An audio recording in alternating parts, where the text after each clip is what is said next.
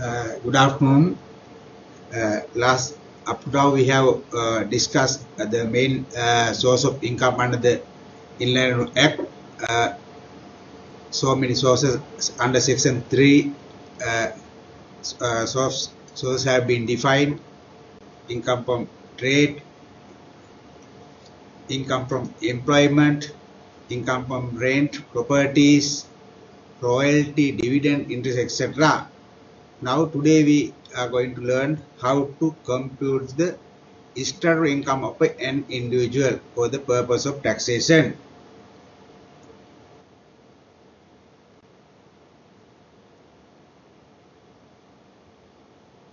When we compute the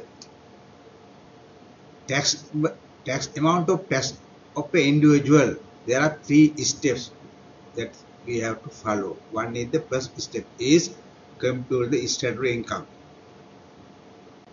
Second step is compute the assessable income. Third step is compute the taxable income and apply the tax rates, and accordingly amount tax is computed. Right. Now we are going to learn how to compute the statutory income. As we discussed, there are so many sources: profit from trade, profit from employment, rent. Aggregate amount of all these sources of income will be called statutory income.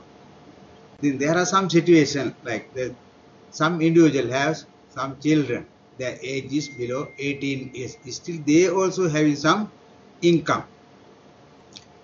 If some individual has child is age is below 18 years, then his income also aggregate is his father's income. His father is not there, the mother's income. In some cases, the husband and wife is separated. In such situation, the child's income is aggregated with whom he is staying. On that basis, now first step is compute the statutory income of the individual. That means the all aggregate amount of all source of income is the statutory income. Then when you compute the assessable income, there are some permissible deductions. Now we are going to learn what are the permissible deductions. Right. All the deductions are permitted to deduct if the Act permits to deduct.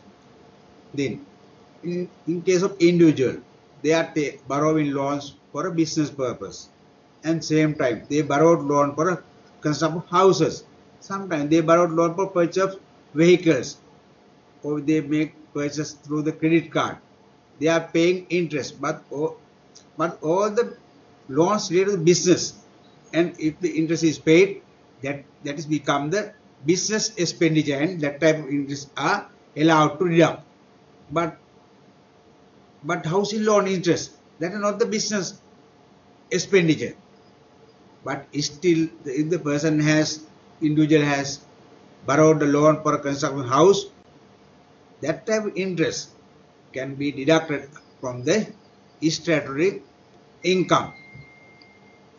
But there are some other loans like consumption loan or the motor vehicle car loans. That type of loans are not allowed. Under Section 33, the permitted deductions are very clearly defined. If it has not been clearly defined, such deductions are not allowed. Now we know that any interest not deductible for the purpose of ascertaining the profit from trade are allowed to deduct under section from the statutory income, but subject to some limitation. The limitation is if any consumption loan interests are not allowed. Then the other one is always businesses are not make profit. Sometimes they incurring losses also. That type of losses can be carried forward and can be claimed in the next year and so on. Likewise, if the 1 year the individual has statutory income, and also if there is any board losses, that losses can be deducted from the statutory income. Then once the losses are also deducted from the statutory income, there are some restrictions. The restriction is loss deduction is limited to 35% of the statutory income. That's one limitation, right? Subject to that limitation, and the losses and the interest can be deducted from the statutory income, and then when we deduct these losses and the interest from the statutory income, residue is we call assessable income. Now, after compute the assessable income, there are permission deduction in order to compute the taxable income. All deduction from the assessable income have been specified under section 34 of the Inland Act number 10 of 2006. The first is the tax-free allowances of 500,000. That is depend on the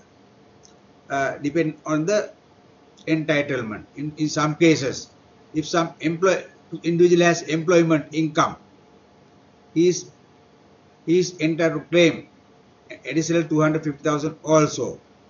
But the time to time, Minister of Finance, when he present the budget, the allowance, tax-free allowances is changed.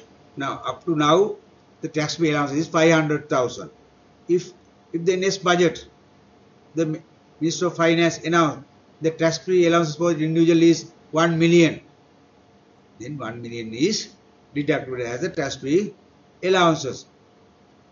Earlier, before long ago, the tax-free allowance for the year was 4,800, sometimes 24,000, 48,000. Like now, it has gone to increase to 500,000. In case of government servants, public sector servants, that is for a 600,000 up to 2015 and 16. Likewise, there is a allowances called tax-free allowances of 500,000 for up to 15 and 16. In addition to that, other type of deductions also allowed to deduct on the assessable income. Assessable income. Those are we call qualifying payments.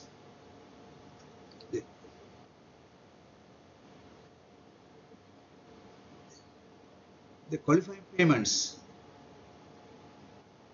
have been specified under section 34. Right.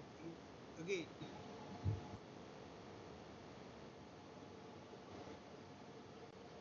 I have in my slide, I have explained all the deductions from the statutory income.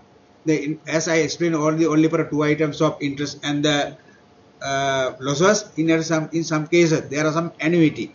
Annuity also, if someone has paid annuity in court order, that type of annuity also can be deducted from the statutory income. Then when we learn the income of annuity, we learn the characteristics of the annuity.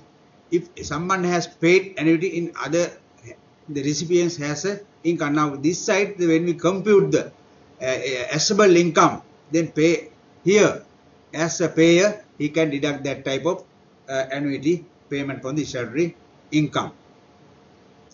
When we purchase a loan for a construction house, then that interest also, if he has paid only, deductions are allowed. Accrued interest are not allowed. These are some limitations I have clearly explained in my slide, or the deduction. There are some other losses called capital losses. In Sri Lanka now, no more capital gain taxation. If it is so, if anyone has incurred capital loss in the previous years, that type of losses are not allowed. Only business losses are allowed. If in case of a child has incurred losses, if the child's income is agreed with the father's or the mother's income, that process also can be deducted.